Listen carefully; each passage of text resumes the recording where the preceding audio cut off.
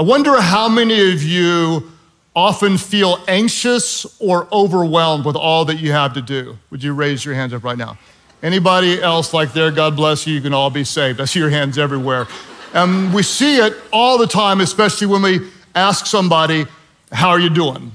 It used to be people would say, I'm doing good, but now anytime you ask someone how they're doing, almost always, what will they say? They'll say, I'm busy. I'm busy. I'm busy. How many of you are busy? Raise your hand. You can type in the comment section, I'm busy. You can even put 3 Z's if you're really busy. I'm B-U-Z-Z-Z-Y, I'm busy. Everybody's busy. And it's confusing sometimes because often the harder we work and the more we get done, it seems like the more that we have to do on the other side of our hard work. No matter how much we do, it seems like there's more to do. We run faster and it feels like we're not progressing. It's a little bit like the time that I almost accidentally killed Amy. True story. We were at a hotel, we were working out, and I was throwing down some heavy weights, just in case she liked that. And she was on the treadmill. And there were actually a couple other guys in there, and so I just kind of thought, I'll make sure they know that that one's with me. So I walked up, she's on the treadmill, I kind of walked on up there and leaned up against the treadmill. It had the little bar, she's walking. I leaned up against her and she's kind of walking. And when I leaned up, I didn't realize that I leaned up against the little speed adjuster. And so I'm just leaning on it, making sure everybody knows I'm kind of talking to her, and she's kind of just walking. She starts walking faster, and I'm leaning up in there just proud she's my wife, and the next thing you know, her eyes get really, really big, and she's running, and she's looking at me like, you're gonna kill me. Thankfully, she grabbed the sides, and I realized I did that. I jumped back, and I apologized, but life feels like that sometimes. You're running, and you're running, and you're running, and you're running, and you're running faster and faster. And one day you feel like, I can't go any faster. I'm exhausted. I feel like I'm on the edge. I'm anxious about all that I have to do, and I'm really discouraged. And so what you think is, well, I'm tired. I'm just tired. And you may be. But many of you, I would suggest, are not just physically tired. Because if you're tired, you can take a break. You can take a nap. You can take a vacation. But you tried that, and you're still struggling. I would suggest that many of you, you're not just tired, but you're depleted. And there's a big difference. Because if you're tired, you can take a nap. But if you're depleted, you actually need to be refilled. Why? Because your body isn't the only thing that needs rest. Your soul actually needs rest as well. And I came to preach some good news today. If you're overwhelmed, Jesus made a promise to anyone who's exhausted or on the edge of burnout. Jesus promises to give you rest. And not just rest for your body, but he promises to give you rest for your soul. We're gonna look today at God's word in Matthew chapter 11, starting in verse 28. When Jesus said this, he said, come to me. What's the very next word? He said, come to me, all you who are weary and burdened. And Jesus says, if you're worn out, if you're exhausted, I'll give you rest. He said, take my yoke upon you and learn from me, for I'm gentle and humble in hearts. And when you come to Jesus, what will you find? He says, you will find rest, not just for your bodies, but you'll find rest for your souls. Who does Jesus invite to come? Jesus said, come. What's the next word? He said, all. I like this, all. It doesn't matter who you are. It doesn't matter what you've done. It doesn't matter how far you may feel from him right now. He's not mad at you. He's not disappointed by you. He loves you as you are and tells you to come to him. Jesus says, come, all who are weary and burdened, and broken down and discouraged, come to him, he says. If you're weary, and I'll give you rest. The word weary in the Greek is a very interesting word. It's the word kopos, K-O-P-O-S. And this word very literally means exhaustion from intense labor or trouble. It means weary from a physical or emotional beating. Sometimes life can be like that, right? I don't just feel tired, I feel beat down. I feel like after what I've gone through, I barely even have the hope to go on. Kopos, it's emotionally or physically beaten down. I remember maybe a year and a half ago, Pastor Tim Doremus from Life Church Wichita, he preached on the Old Testament story of the Israelites when they were in slavery under Pharaoh and in bondage. And he talked about their only value, you may remember, was making bricks. The slaves, their value was in how many bricks they could make. From sun up to sundown, they made bricks. This was not just physically exhausting. It was so much more than this. It was kopos. This was soul-crushing, mind-numbing, spirit-draining work. And some of you know that well. Parenting can be kopos. Being married to someone without Jesus can be kopos. Being married to someone with Jesus can at times be kopos. The price of a gallon of milk can be kopos. Trying to just make ends meet in this world can be kopos. Trying to deal with crazy people. They're everywhere. They're in front of you. They're behind you. They are you.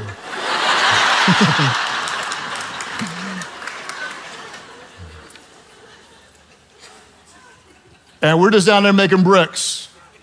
Just working, no end, no progress. Physically drained, emotionally exhausted. Thank God it's a different day. Not like back then. I'm so thankful with all of our technological advances and with all of our social progress and with all the wisdom that we've learned from TikTokers. We no longer have to find our self-worth by the number of bricks that we make, right? We never try to impress someone with our stack of bricks or the likes we get or the brand of shoes that we wear or the kind of car that we drive. When we meet someone, we never say, what do you do? Where do you work? How many bricks do you make? Right? How many followers do you have? What kind of grades you make? Where do you go to college? And measure you up. What neighborhood do you live in? What kind of job do you have? You got a side hustle? You got a YouTube channel? You even have a podcast, bro? And Jesus says, come to me when you're kopos. When you're tired of the grind. When you're tired of the stress. When you're tired of feeling overwhelmed. When you're tired of battling with anxiety. When you're tired of making bricks. Come to me. When you think you should be able to handle it all, but you know that you can't. And it's not that you're just physically sinking, but your soul is shrinking. And Jesus says, come. Come. Come when you can't do any more than you're already doing. Come when you've prayed and believed for a miracle and don't know if you can pray another prayer of faith. Come when you've done everything you know possible to get your child back on the right track.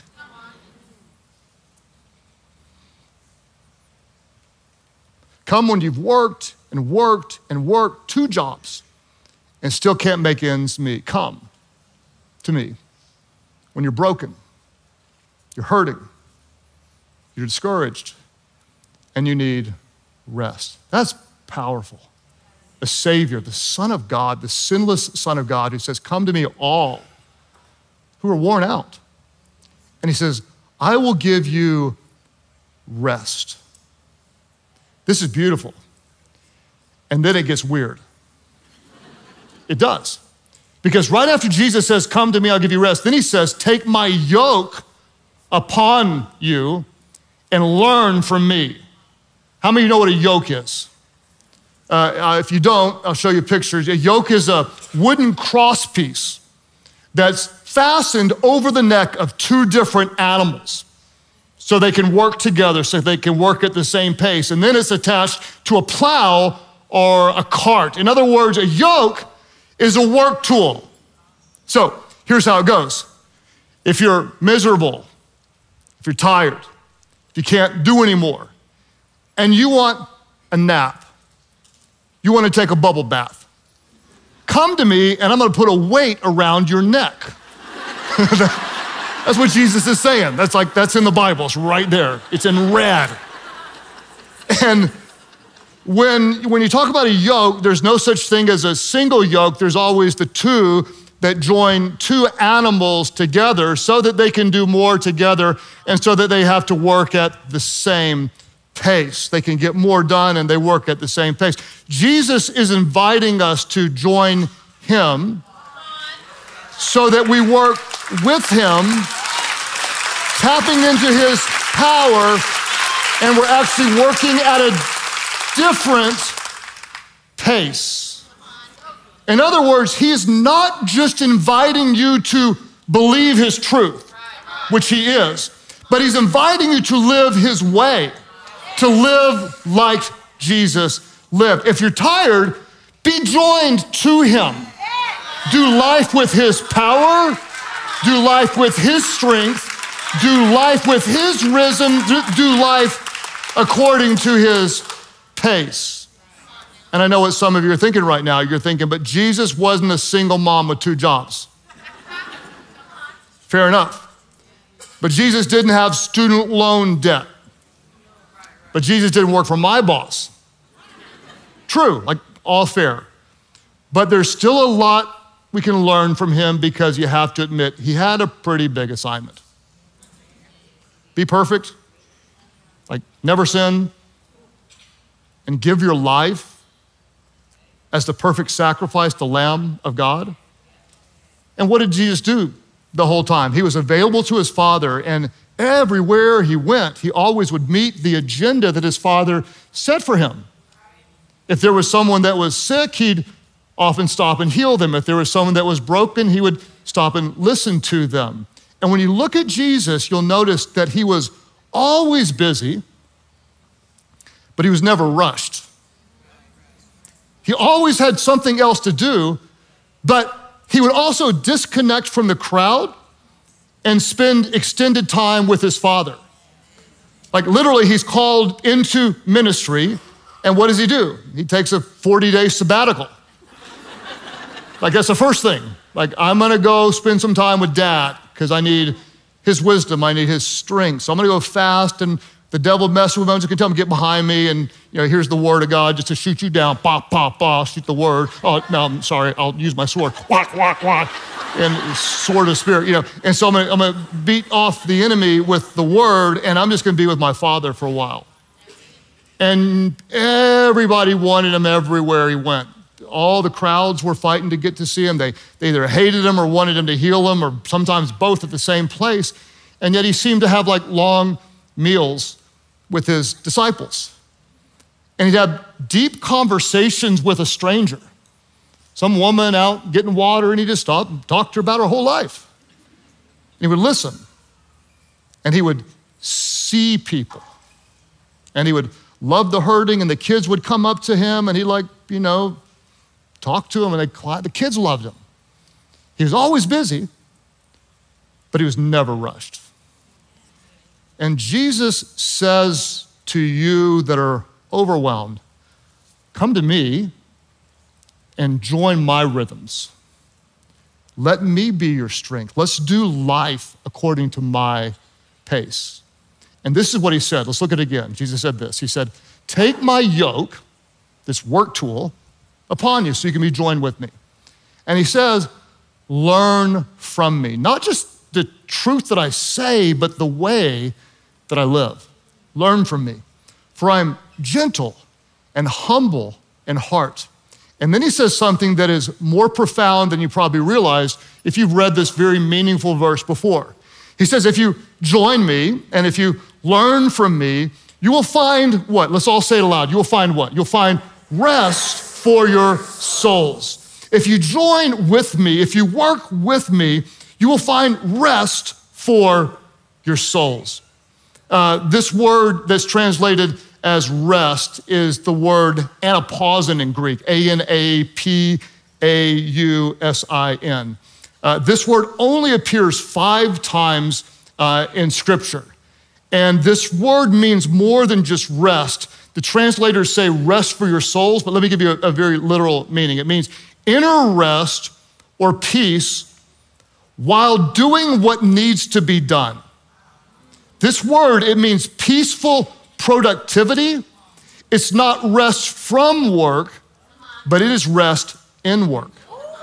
Hey, come to me and be joined together by a work tool so that you can work at my pace. And when you work at my pace, you're not gonna be weary, but I'm gonna give you rest, not rest from work.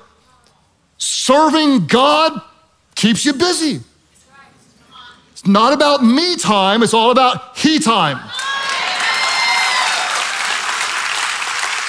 And I'm not just gonna give you rest from doing things, but I'm gonna give you rest while you're doing things. And I'm gonna try to explain this to you, and I'll be a little bit transparent.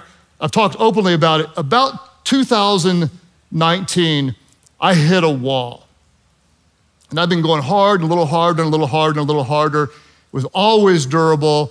Never one time ever missed preaching for anything in 33 years. Never for a birth, never for sickness, never for loss. Never missed a preaching thing ever.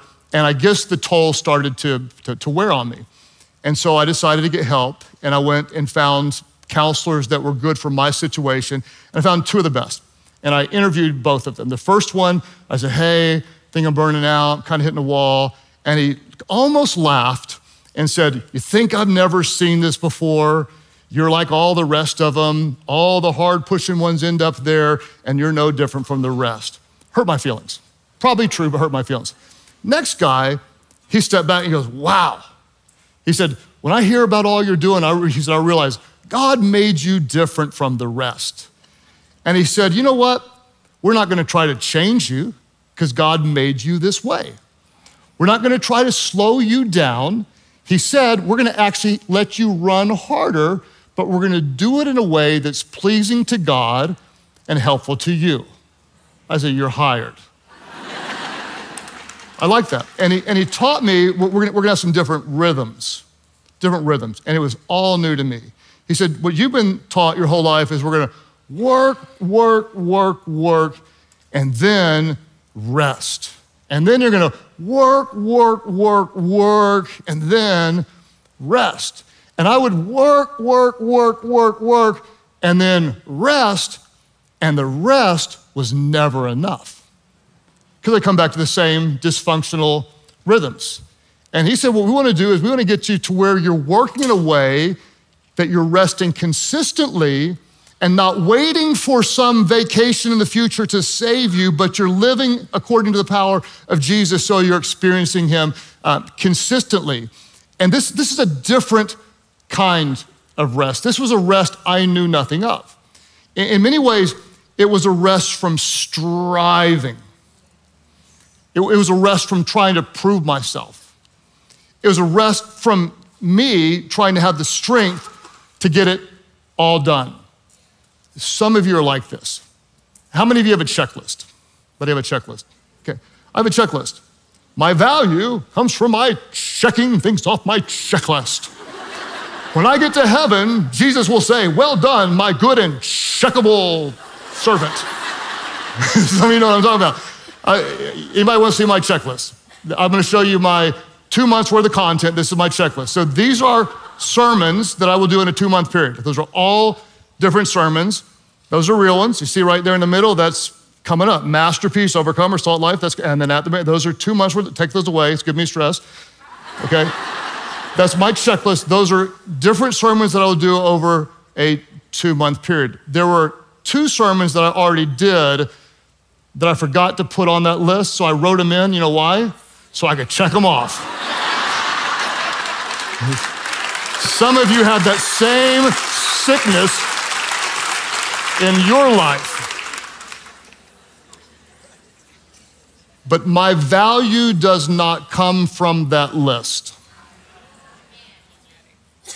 I believe God sent me to tell someone here that your value does not come from what you produce. Your value does not come from what you do. Your value does not come from being the perfect mom. Your value doesn't come from providing for your family. Your value is solely based on who you are in Christ. Come to me, Jesus says. Be yoked to me. Join with me. And so Amy will tell you it's taken a lot of work for me to get here, but I am resting in work. Meaning I am resting in work. I am not waiting for the vacation to recover. I'm working with the rhythms that God created, honoring the Sabbath most weeks, not all of them, I'm not gonna lie to you, strike me down, but most weeks, and letting his power be more of what I need. So, what is rest? What is the Jesus kind of rest? I'll define it this way. Rest is whatever refocuses you on the grace, the goodness, and the glory of God. That's real rest. That's a different kind of rest. That's a soul rest. It's not just taking a nap. It's not just, putting a little umbrella in your drink and holding a thing by the beach, taking a picture of your toes in your book and going #blessed. Hope y'all hate me because I hated you. Here's my picture. No, spiritual rest for your souls, it can come while you are reading God's word daily, where it's renewing your mind. It's conforming you to the image of Christ. It can be when you're praying, when you're dialoguing with God, or when you're listening to God. It can be when you're worshiping. For me, it's taking walks with my best friend, my bride. It's just holding hands, walking, talking, dreaming, reflecting, just being with someone that I love. I took up flying 3 years ago, and flying, it takes my mind off of work. I get up above things, and guess what? When I'm above you, I'm not worried about you. You can do all that stuff you want, but I'm like above you. And I see the beauty of God's creation from 6,000, 8,000 feet up. You might focus on the goodness of God when you're with people that you enjoy. You might focus on the goodness of God when you're at a prayer walk, just taking 30 minutes during your day, just sneaking out of the office and just walking and talking to God. Maybe it's when you're worshiping in your car. You're at a stoplight and they're laughing and you're worshiping. That guy over there, you don't care, you're just praising God like crazy. And maybe just over a cup of coffee where you're just with someone that you love, maybe God's word is open. You might be when you're gardening. This is God's creation and I'm planting and watering and they can grow. It could be when you're using your gifts to paint, or you're meeting with your Wednesday prayer group. You're resting in his love. You're resting in his forgiveness, the perfect work of Jesus. You're resting in his promises. You're resting in his faithfulness. Whenever you're weak, you're resting in the truth of his word that his power is made perfect in your weakness. So, if you're tired of the grind, if you're tired of the stress, if you're tired of being defined by what you do and what you produce, Jesus says, come to me. Come to me. And I'll give you rest. I'll give you rest for your souls. In fact, I'm gonna invite Pastor Rob just to help me, and I'm gonna give you a moment just to rest in his presence. You may close your eyes if you want. You may pray quietly where you are. If you know the words, you might sing along. But I'm gonna tell you right now that the Son of the living God, Jesus, the perfect sinless one who came not for those who were healthy, but he came for those who were sick. He didn't come for the righteous, but he came for the broken sinners like you and like me. He didn't come for those who had it all together, but he came for those who knew that they couldn't do it on their own. And he said, come to me, and I will give you rest for your souls. It's not just rest from work, but it's spiritual rest in work. And he'll tell you, if you listen, that he'll give it to you. It's a gift, just like salvation. You don't earn it, you don't deserve it, you just have to receive it. So what else do you do? What box do you check? Today, nothing. Like nothing.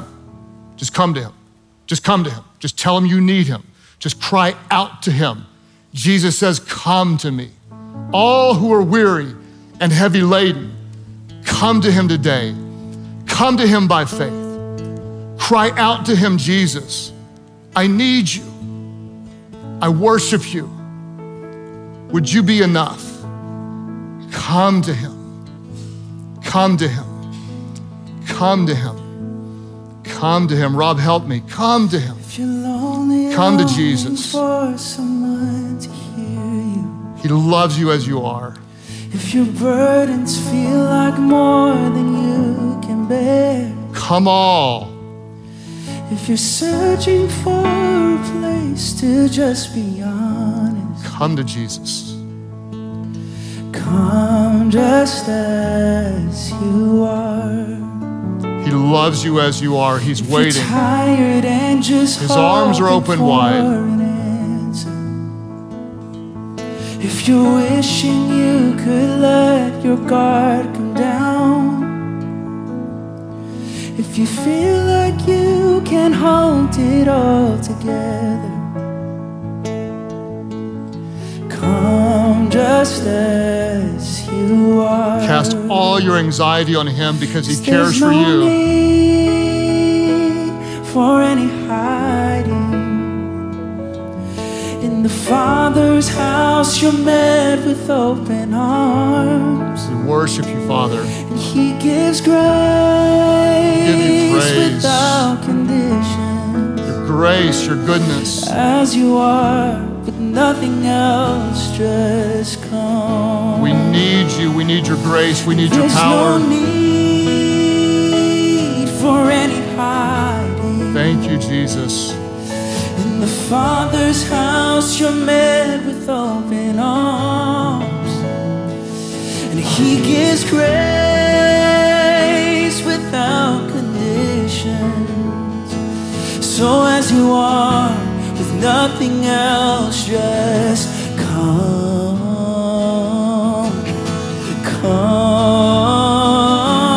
Come to Jesus. Come to him now. Come to Jesus. He loves you. He's waiting for you. His arms are open wide. Jesus says, behold, I stand at the door and knock. If anyone hears my voice and opens the door, Jesus says, I will come in. When you draw near to him, he draws near to you. Turn from your sin. Turn from your brokenness. Just say his name. His name is Jesus. Who is he? He is your Redeemer. He is your King. He is the sinless Son of God, the Lamb who was slain. His name is Jesus. There's no need for any hiding. The Father's house, you're met with open arms. He's inviting you to come. And he gives grace without conditions. So as you are, with nothing else, just come. And so, Father, we come to you now. We come to you now humbly. We need you. We need more of you. We need more of you.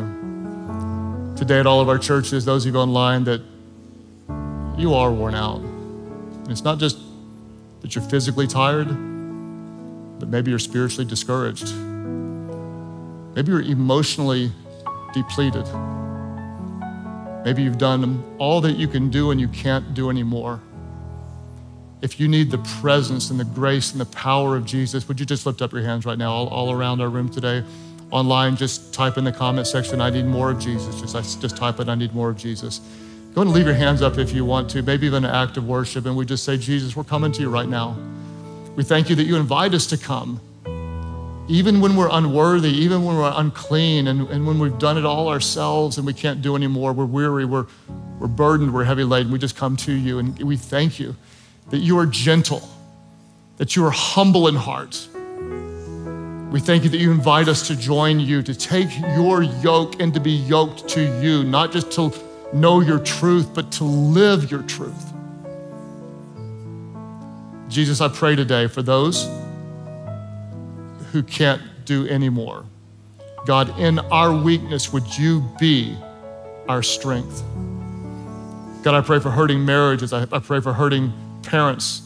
God, I pray for those who need miraculous provision. I pray for those that need a miracle from heaven, God, that we would come. In the name of Jesus, we come to the name that is above every name, the name of Jesus, and we just come to you. Nothing else. We just come. Would you be enough? We pray this in the name of who? Say it with me. We pray in the name of Jesus. Jesus. As you keep praying today, there are some of you here that you don't know where you stand with God.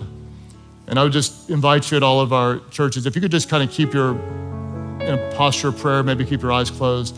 I want to talk to any of you today that don't know where you stand with God. If I ask you, hey, are you okay with God? Are you close to God? Are you right with God? If you hesitate for a moment, if there's any hesitation, any explanation, I'm talking to you.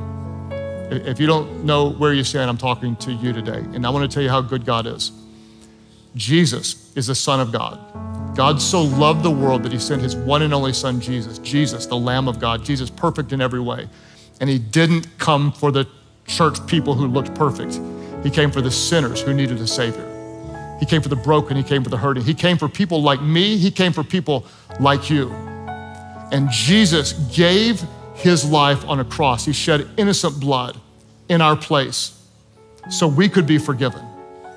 And God defeated death, hell, and the grave by raising Jesus from the dead so that anyone, and this includes you, anyone, he says, come all, anyone who calls on the name that is above every name, anyone who calls on the name of Jesus, that you would be forgiven, all of your sins washed away. You wouldn't just be like a better version of you. You'd be new, you'd be different. The old is gone, the new is here. Today, at all of our churches, there are those of you are here for this moment. You're watching online, you know this is you. Jesus loves you as you are. He's telling you to come. You're gonna like, well, I gotta clean this thing up. I gotta stop cussing. I gotta stop looking at bad stuff. No, you come right now. You come to Jesus as you are. When you do, when you cry out to him, he forgives all of your sins and he makes you brand new today, wherever you're watching from. Those who say, yes, I need that. Jesus, I need you. I'm coming to you. Jesus, I step away from my sin. I give you my life. That's your prayer. Lift your hands high right now, all over the place, and say yes. Praise God for you right here. Others today saying, oh yes, others of you today, all of our churches, we celebrate today. Lift up your hands and say, yes, Jesus, I surrender my life completely to you. Those of you online, just type in the comments section, I am giving my life to Jesus. I'm giving my life to Jesus. And today, as we have people all over the world surrendering to the goodness and the grace of Jesus, his invitation, would you all pray aloud? There's nobody that prays alone. As the family of God, we pray together. Heavenly Father, forgive my sins. Jesus, save me. Make me new. Fill me with your Holy Spirit so I could walk in your power and so I could know you and I could show your love in all that I do. I'm coming to you as I am, trusting you to save me, to make me new. My life is not my own. I give it all to you. Thank you for new life. You have all of mine. In Jesus' name I pray, Could somebody give God praise today? Welcome those born into God's family. Did this message on God's promises speak to you? We've got more videos ready from a series called Ever Wonder Why. We're tackling questions like, why didn't God answer my prayer? And why does a loving God send people to hell? Click here to keep watching.